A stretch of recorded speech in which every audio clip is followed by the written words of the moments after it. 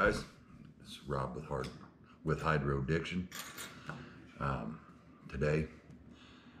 Tonight at midnight, Spoonbill season opens for those of us in Missouri.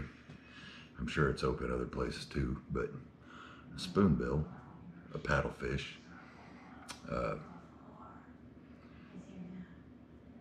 they're delicious. They get very large. They're a large freshwater fish. They're a plankton eater. They don't eat bait. You have to snag them to catch them. And what I'm going to do today is I'm going to show how to tie a rig so that you can drag Dipsey divers and catch them. A lot of people drag weights, like a 16-ounce weight, drag it through the water, and then you set a series of hooks above the weight. They drive along and they pull on the rod. They might catch one once in a while. That's the way I used to do it. It's a lot of work. At the end of the day, you're done. You're spent. Dipsey divers bring all that to an end. You can cover a lot more water, a lot faster, keep your line on the bottom at all times, and they are very, very effective, as most people that snag know this. But anyway, this is a Dipsey diver. Come in a package. You can buy them at bait stores, local bait stores. I buy mine at Cody's Bait and Tackle down here in Warsaw. But take them out of the package, the brand new Dipsey diver. The very first thing you want to do with the Dipsey diver is there's a little bolt right here. This pops out. When this pops out, the Dipsey diver doesn't work. It's not effective. The Dipsey diver will be floating down the river behind your boat. You gotta clip it down like that. Tighten this little screw up. Get you a Phillips screwdriver. Just tighten that little screw up. Don't get it so tight you break it, but you want to get it plenty snug. That way it holds and it won't trip when it hits the bottom.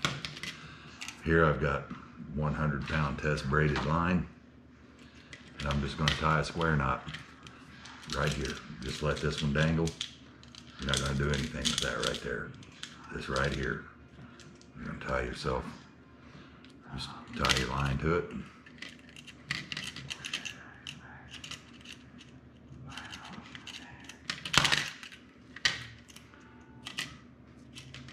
Just get a good strong knot. It's just going to drag. The Dipsey diver's not going to do anything.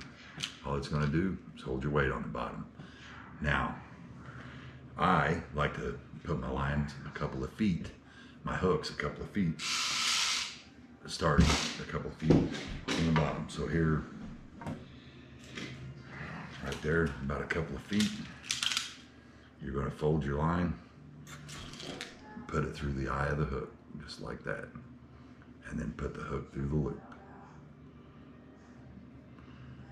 And make sure your line's not all twisted up, tangled up. Then you're going to come down, you're going to twist the line and make another loop. Right about halfway down the shaft of the hook like that. Then you're going to make another loop. Go where the barbs of the hook.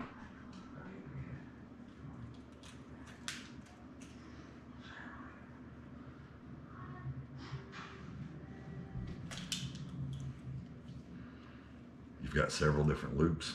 You got a loop over each barb of the hook. You got a loop halfway down the hook, and you got your knot up here. Doing it like that puts the less stress as possible up here. You are going to get snagged, so get ready for it. But most of the time, if you back the boat up to the snag, you can pull it loose, unless you just really go to setting and burying the hook in the snag, which is not good for you. But anyway, there's hook number one. I'll let it down here. Give me a couple of feet and put on a second hook. These are 12-aught treble hooks.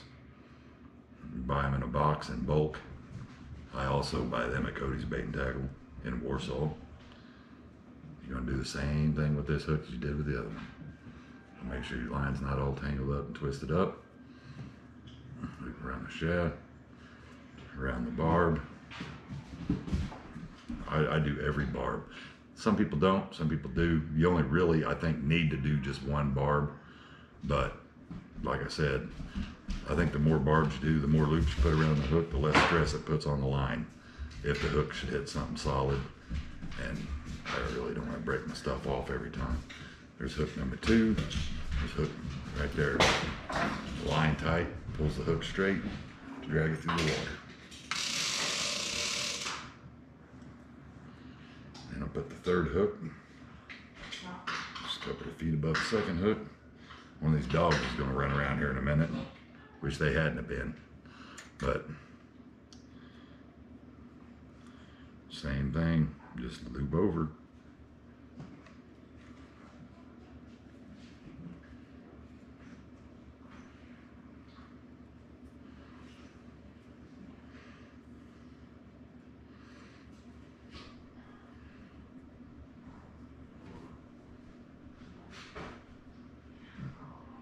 Oh, come on.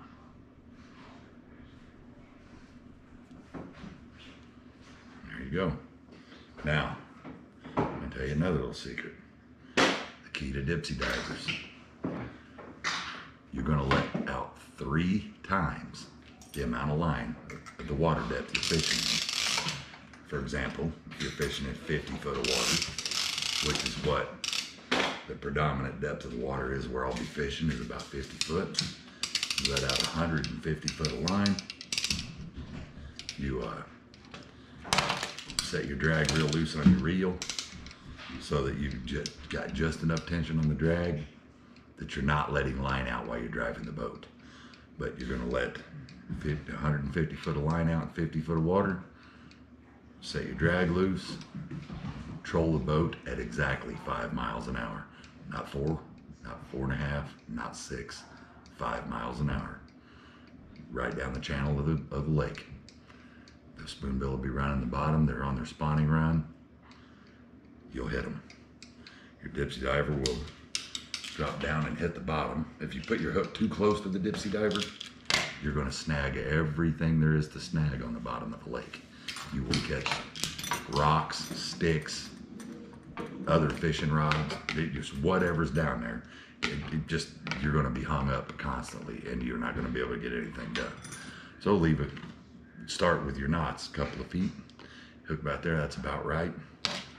Your Dipsey diver is going to drip down there and dig into the bottom, and your front hook, your lead's going to be right there off the bottom, about 6 inches. And you'll pull the fish in. 5 miles an hour, 150 feet of line and 50 foot of water, and go. Now, if you've got 150 feet of line out and you run over a corner in the channel and you go up into 40 foot, don't go reeling all your line in. Don't be doing all that work.